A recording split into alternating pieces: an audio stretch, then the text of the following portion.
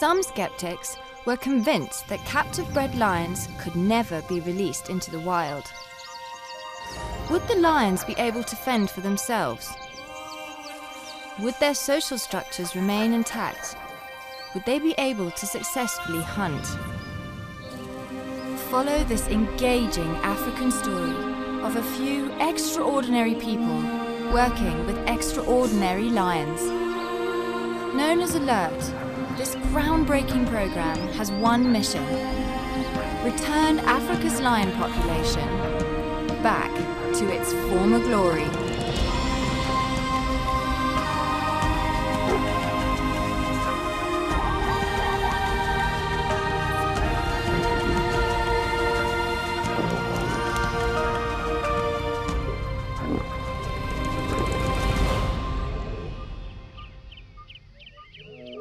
Coming up in this gripping episode, Pena and Paza encounter a python.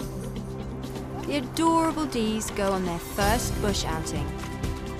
Lewa and Naili keep the zebra on their toes. The Ngamo girls have pretty nasty table manners. The research team have more experiments for the Ngamo lions. The seas take down a wildebeest.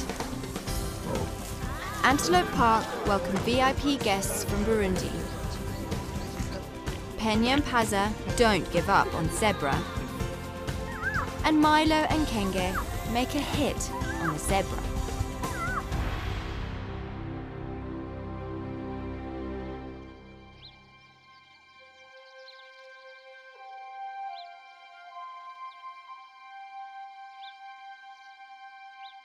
Lewa and Laili begin their day with a walk.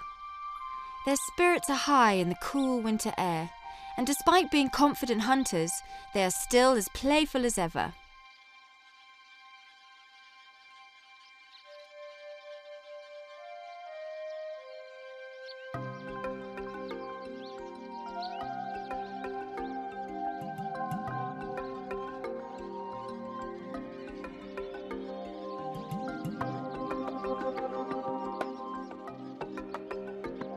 The elk lions focus on a herd of impala and hartebeest and begin planning their approach.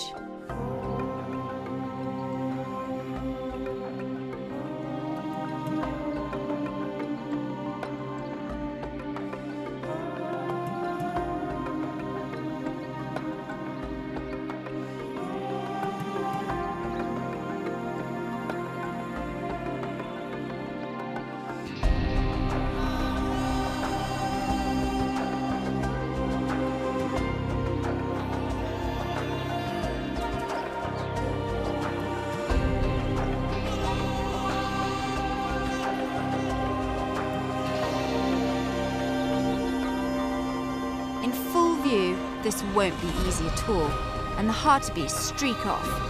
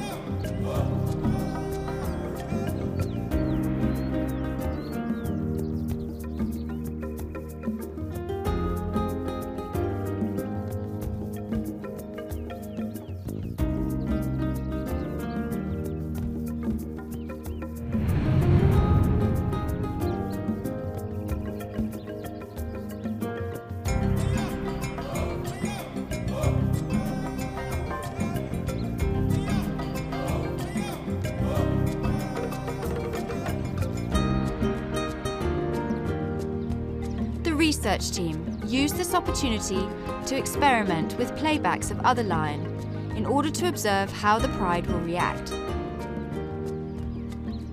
This morning we're doing one of our territorial playbacks. We do it once a month.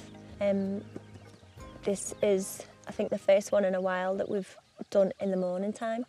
This is my first one though, so I'm quite excited actually just to see their reaction. I've heard about them and they've been going well. It should be good because they're all quite lively this morning. They fed 2 days ago. Today the playback is going to be a group of, I think 1 male and 4 females. So once the playback starts, I'll start monitoring their reactions.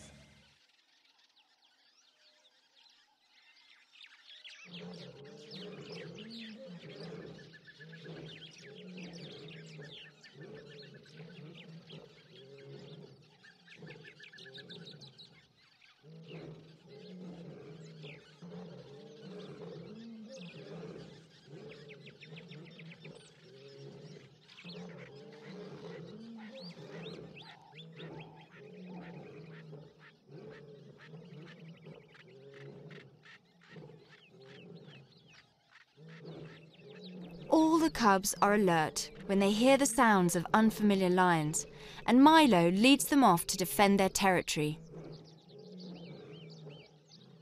From when he presses play, yeah. Okay, so I would say probably maybe like 40-50 seconds then. Yeah. Fire was the order first of to move actual off. approach. So Fire was the first, Milo was the second.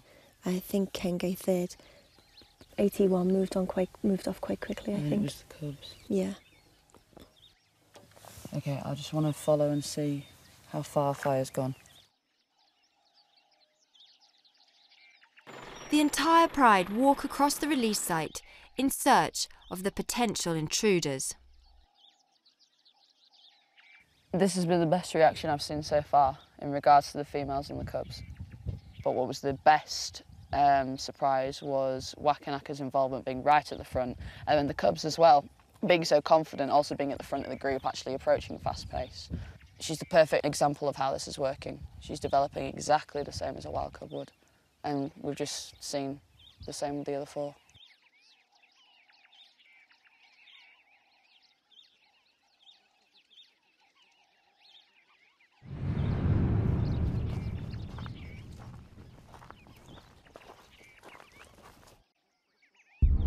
The peas are on their evening walk, and it doesn't take long before they have to tread carefully.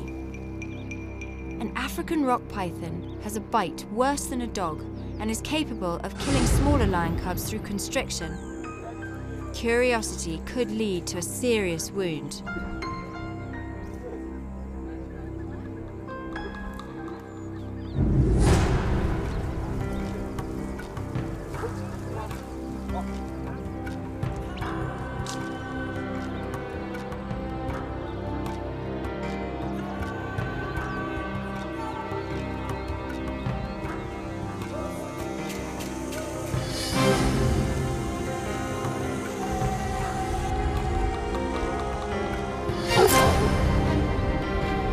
Pazza, the ever-curious lioness, gets quite a scare when the python strikes at her. She learns quickly that this is a species to be avoided.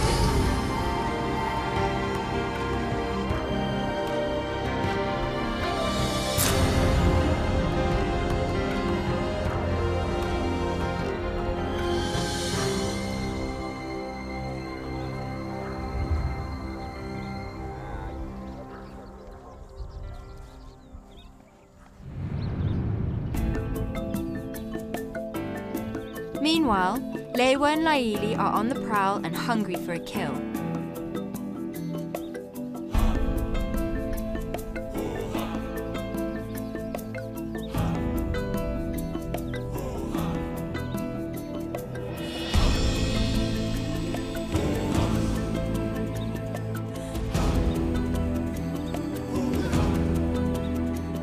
Just reading the menu at a glance, wildebeest and zebra are on offer.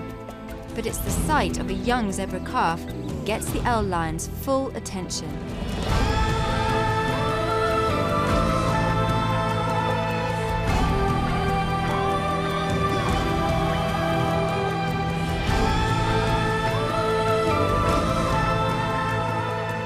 This blatant direct approach sees the herd scattering with little reward.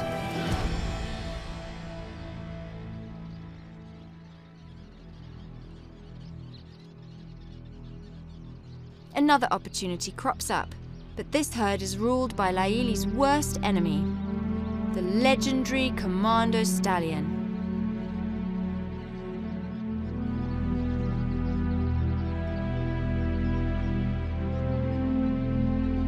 Having been rolled over by this stallion a few months back, Laili will have to avoid getting anywhere near him to have a go at the younger zebra. However, nothing ventured, nothing gained, and the lions burst into action.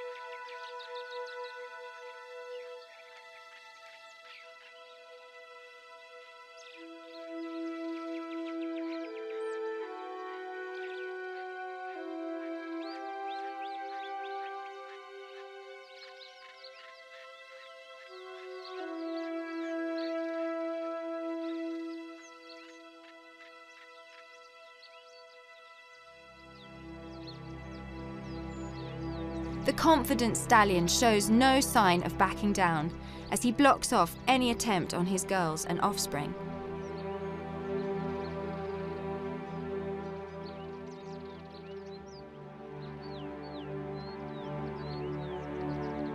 Perhaps attacking by night will be the only answer to avoid being spotted by the big boy. Over at the Ngamo release site, the Ngamo girls have scored and Kenge is doing the final deed.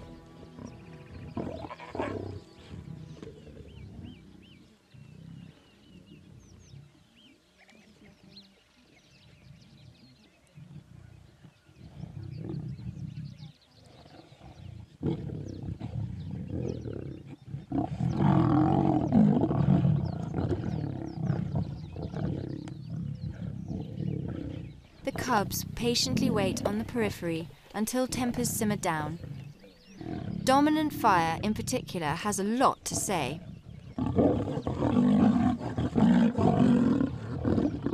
It's been 6 days since their last kill, and it's evident that the table manners have deteriorated. The Pride make the most of the feast before Milo discovers it, and we all know what Milo is capable of consuming in a single sitting.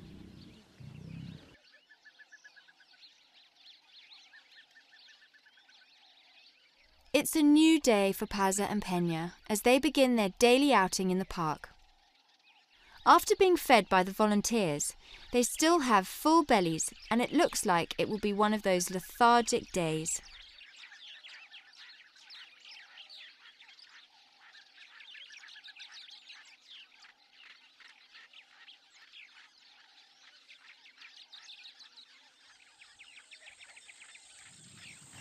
Yeah, we expected them to be less today because yesterday they do a lot of walking. Also, they were fed this morning, so we expected them to be much less today. But they are very unpredictable. These two lions, they look so energetic. Talking of hunting, they are gaining their confidence with each and every walk. At first they were scared of giraffes and zebras, but since they brought down all the beasts, from then their confidence started creeping in, as I said, and yeah, they're gaining it on each and every walk. So whenever they're coming across any game, be it giraffe or any other animal, they are no longer hesitating. They are going for the kill. You can see that they are eager now to bring down any animal that they come across.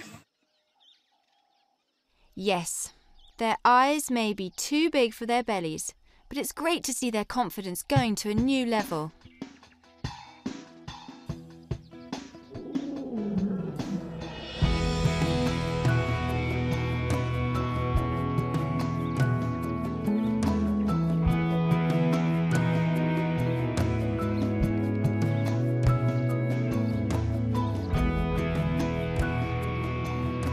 The social structure of a pride of lion can be observed through how they address one another, which is clearly demonstrated by the Ngamo lions.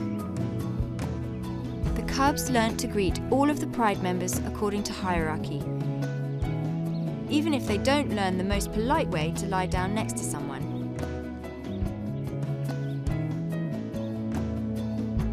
It's important to note how all pride members display submissive behaviour to Milo whilst they greet him individually, according to their rank.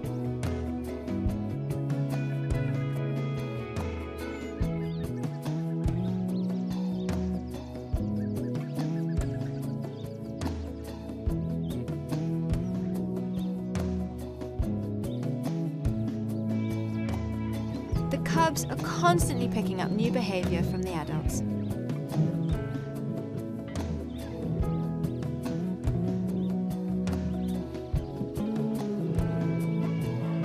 Not quite as intimidating, but certainly a good effort for Amadi.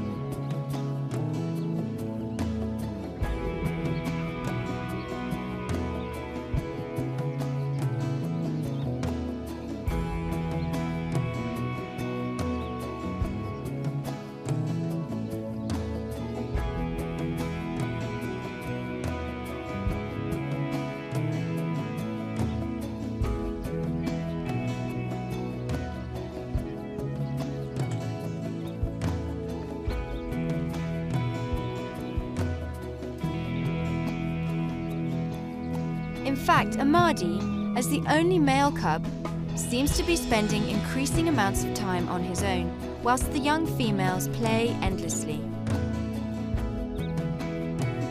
Amadi's independence is important, as he is already a year old. By the time he's 3, he will start to become less welcome in the pride, with the possibility of being ousted by Milo or the mature females.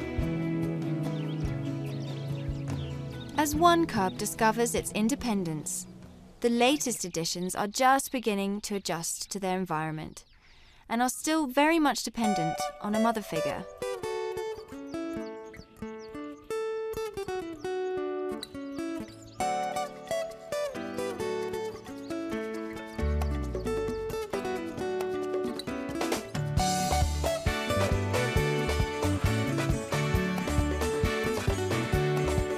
Drinking bottled milk is a big highlight for them every few hours.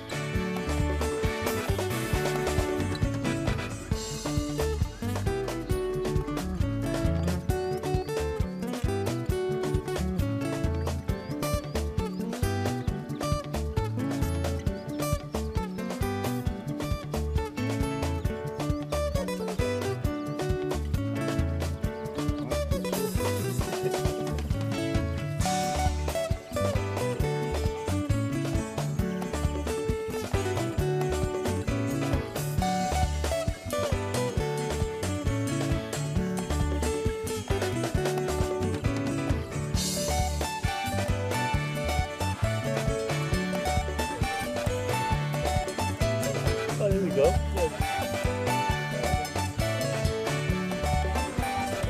The D's first walk in the bush is one of adventure and discovery, as well as getting a bit muddy. This first walk is important as the cubs begin to learn how to be around and interact with humans and learn to adapt to their new pride. Being able to bond now at this early age will ensure safe walks later on. They'll acknowledge the fact that humans are dominant in their social structure.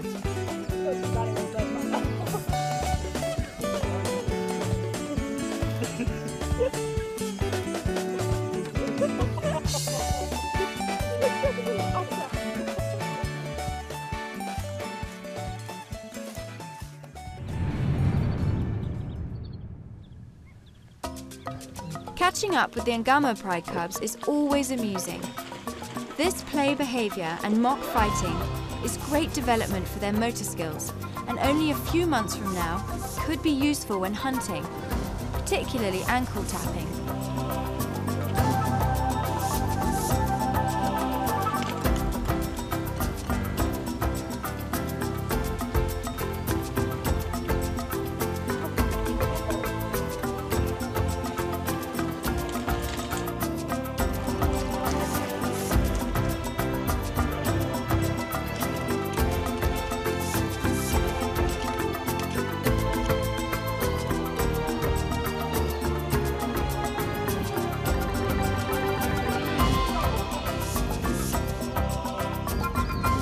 Trying to take on an adult is a different story, as Kenge knocks Kanisa with ease.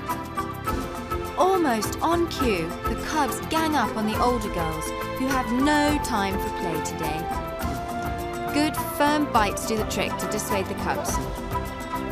Not too painful, but enough for them to get the message and play in the right age group.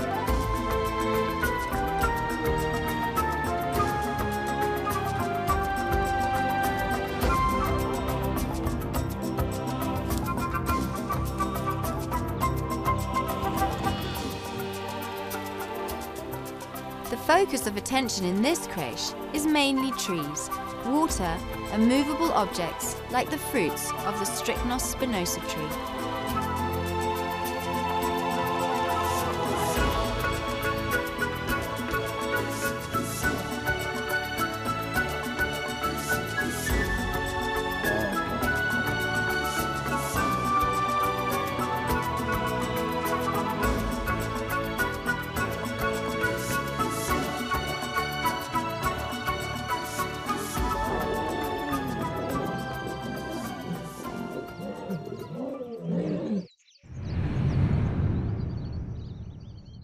The peas have found out that there is still a lot of fun to be had hunting smaller things.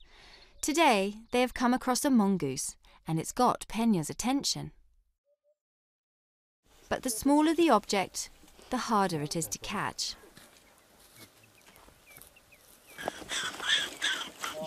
As agile as the cat is, the mongoose makes a lucky escape.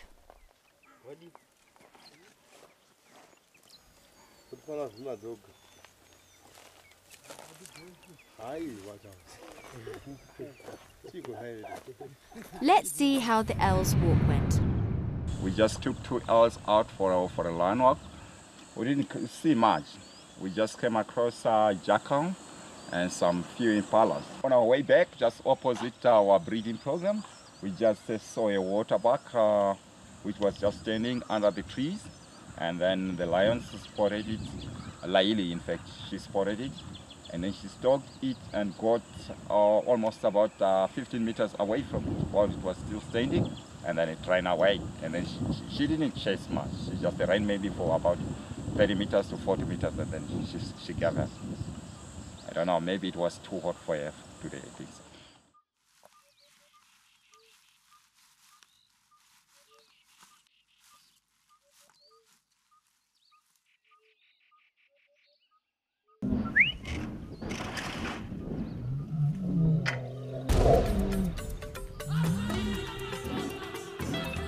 At Antelope Park, studies are often done in order to learn more about the lion's instincts. Part of this play enrichment study, the volunteers are testing whether lions are more attracted to red or green. It's a known fact that lions see in black and white, but can they determine the intensity of a colour?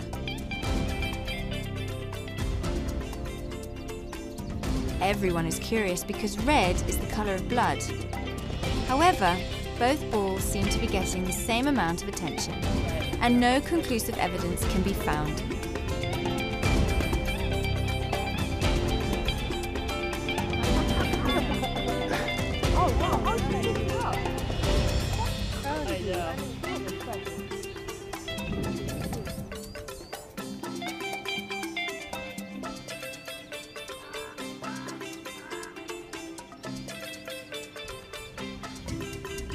At the release site, Ray and Yvonne are curious to test how the Ngama Pride will react to a different vehicle. So we've come into the release site today in another vehicle, a game drive vehicle. We have our researcher Yvonne currently with the female's recent zebra kill. The plan for me at the moment in this vehicle is to see how Milo reacts. Milo and the whole Pride are completely habituated to the research vehicle. However, this vehicle with game drive seats on the back, they're not necessarily used to. We've had a few incidents of Milo giving a few mock charges to other vehicles. I think more out of just a bit of anxiety and curiosity rather than full-on aggression. But it is something we need to tackle and make sure he especially and the rest of the Pride are used to. when the lions are eventually going to be released into bigger areas, there will be game drives, what we hope will have quite a lot of tourism revenue coming in from people coming to see these lions. And it's not going to be much help if the lions are running at the vehicles. So the plan is to come, spend about an hour or so in the background with the lions, get them used to the sound and mostly the shape, eventually with people on the back of the vehicle, and hopefully everybody will be happy and fine. They made a zebra kill the early hours of yesterday morning. And so in the last session of the day yesterday, when the game drive vehicle came in and Milo was sitting with the carcass, and he was being quite protective of the kill then and aggressive with all the other females as they tried to eat. And so when the vehicle arrived, I did think at that point it would be quite interesting to see whether what would be more important to him, whether his food would be more important or whether this strange vehicle would be. And he didn't. He didn't leave the kill. And he didn't approach the vehicle. He merely just looked up and carried on eating. So I don't think it's anything to do with them being full or hungry. I think if they were going to have a negative effect towards it, it would have happened either way. We cross over to the elves on their afternoon walk to find them highly focused on zebra.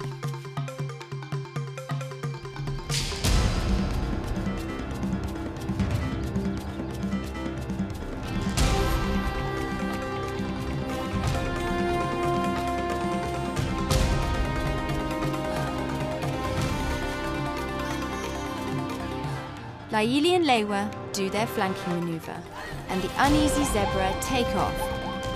Everyone except the die-hard battle-axe stallion. How much longer can this stallion defend his herd for?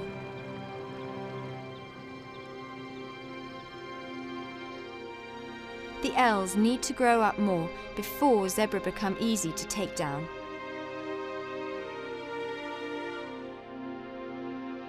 As night falls, the formidable seas are on a night encounter. There's no play tonight, as they seem very intent on hunting. Tourists and volunteers are able to witness these hunts from the safety of vehicles. It's evident that the seas have spotted something, but our infrared lights cannot pick up any movement.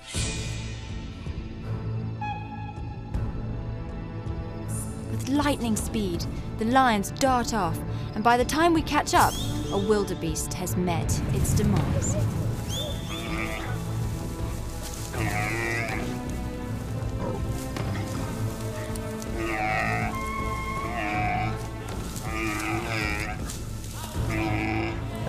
It may be quite a bloodthirsty display, but for tourists and volunteers, these hunts are rated as one of the most exciting things they have ever seen. To actually see a successful hunt unfold before your very eyes is not for the squeamish.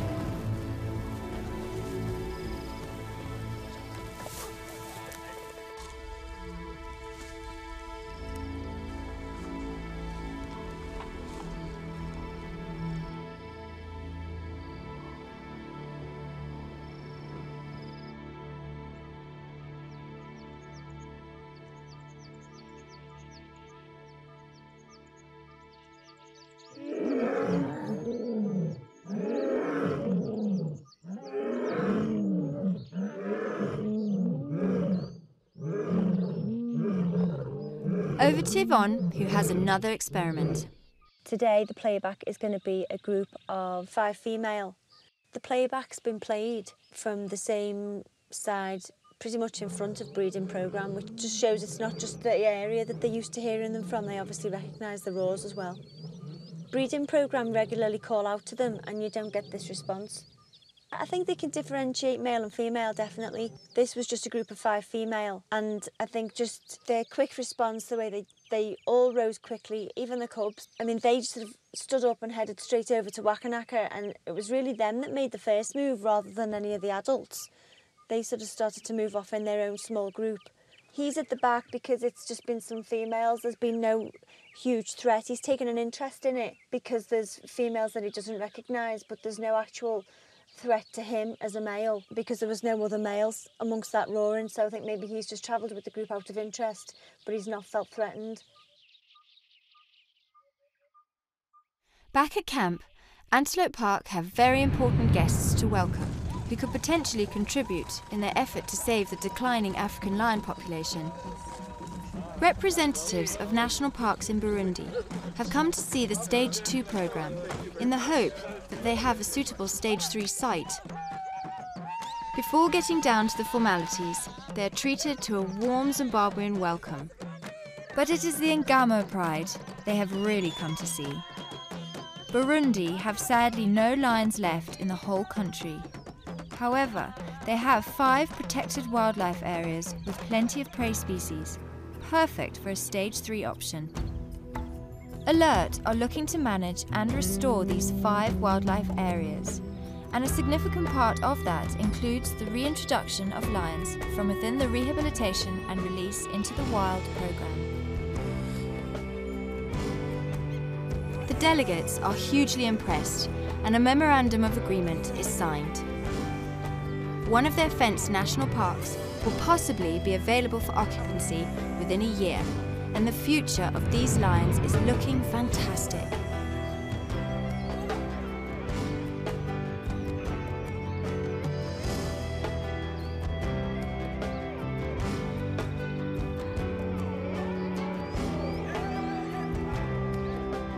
The Ngamo pride took a zebra down in the night, and with rotund bellies, rest is their best option.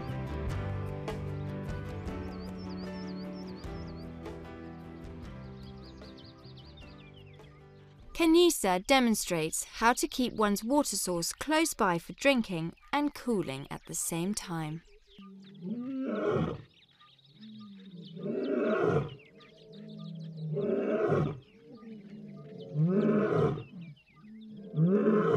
Of course, possessive Milo will never leave the carcass unattended and lets everyone know who rules this territory.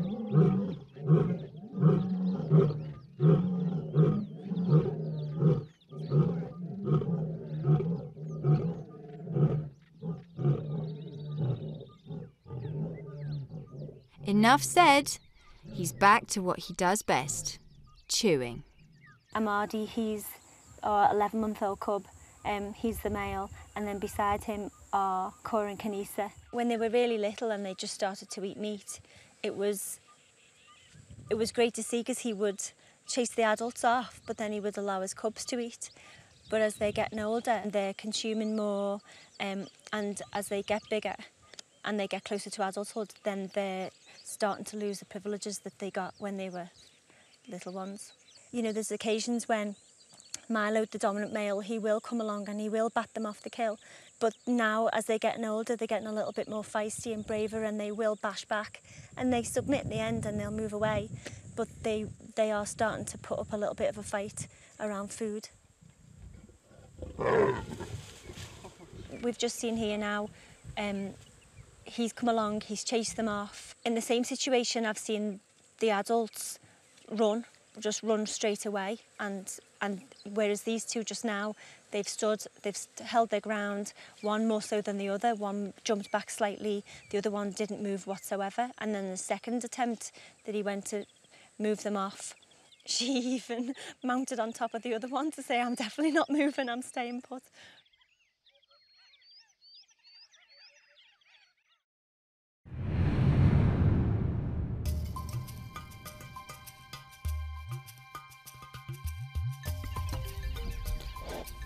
The rainy season has arrived and energised the pea lions as they size up a herd of zebra.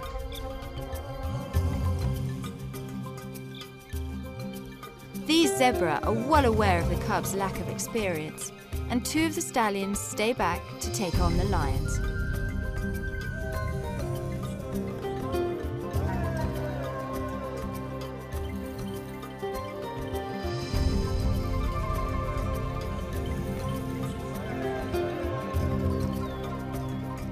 But the peas are relentless and do not give up that easily, as they choose to chase the zebra from all angles. For the guests and volunteers on this walk, it's a wonderful sight to see all this action close up.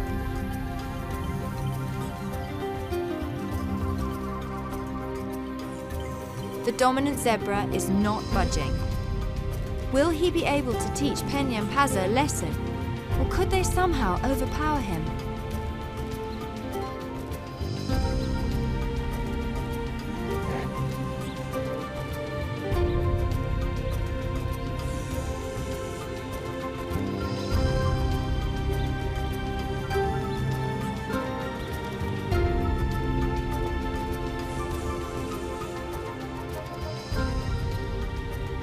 The cats don't have the skills or confidence yet, and interactions like this will probably go on for several more months. The zebra are very adept at differentiating the difference between the walking lions in the park. The older C and MK lions would see these zebra running for their lives. This encounter has reached a stalemate, so we leave the scene to visit the Ngama Pride to find the cubs being very active.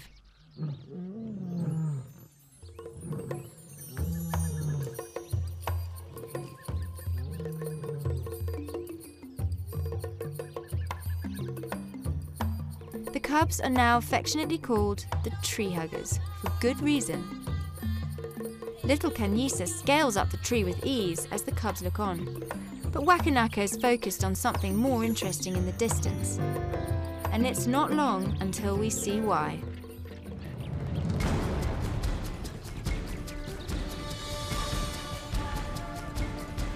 The excited researchers find it hard to keep up in the rugged terrain, but catch up just in time to see Fire and Milo in action.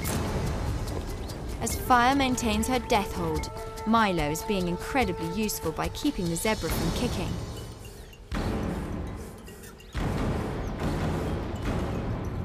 These violent kicks can often cause serious damage, and Milo holds on with all his strength. It's difficult to tell which lions kill at night, but interestingly, the researchers haven't recorded Fire killing in the daytime for a few years. Was this just a lucky break for Fire, or is she a better huntress than everyone assumed? Up until now, most of the daytime kills were made by Kwali, Kenge and Ashanti.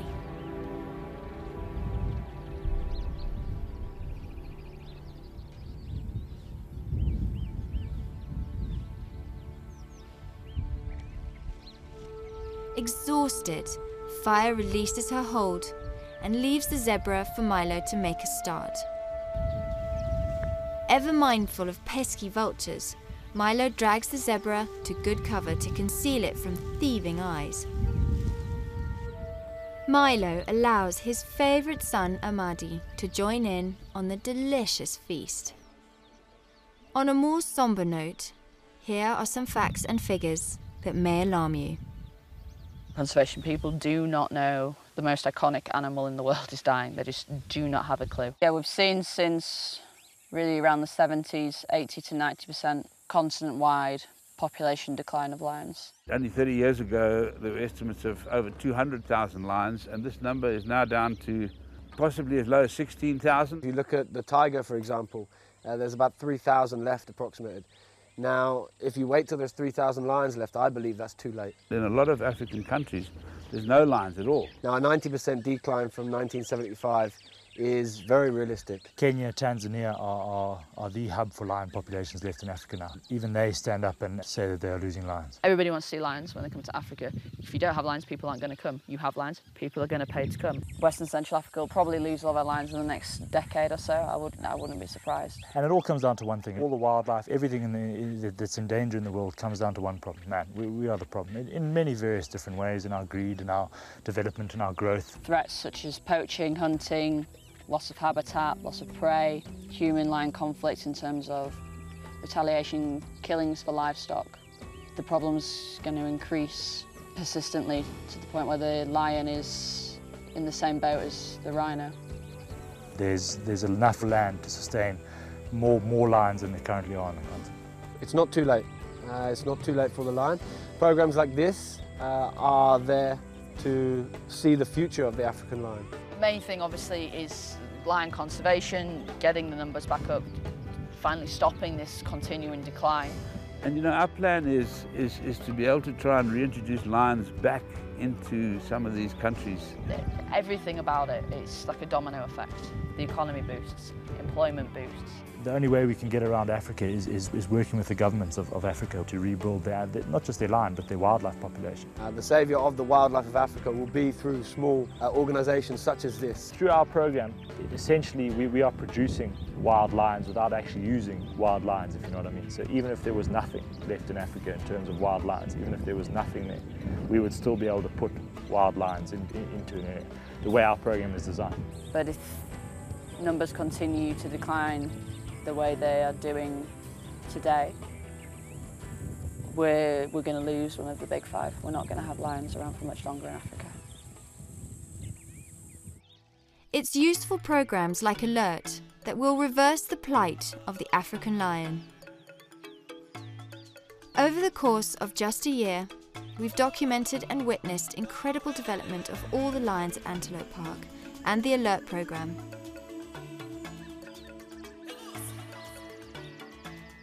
We followed the P lions, Paza and Pena, from their early days of play and investigation to their first major moment of triumph, bringing down a wildebeest.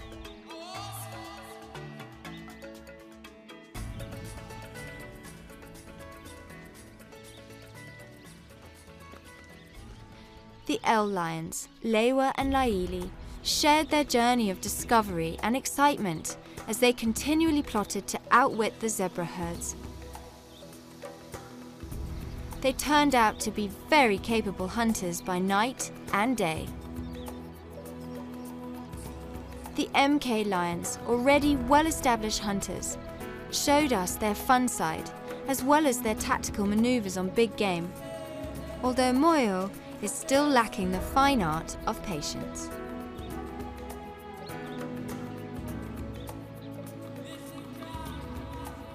Never a dull moment with the formidable seas as they took on the likes of big game with chilling consequences.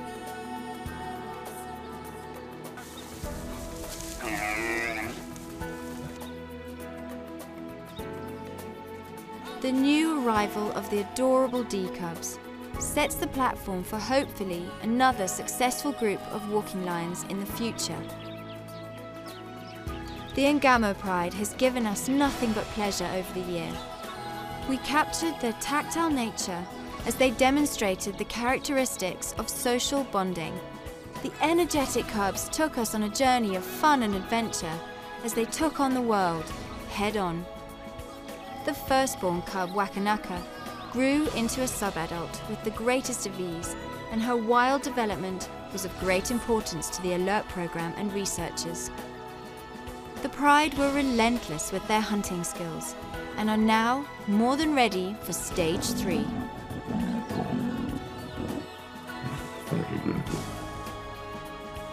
An African Pride destined for greatness.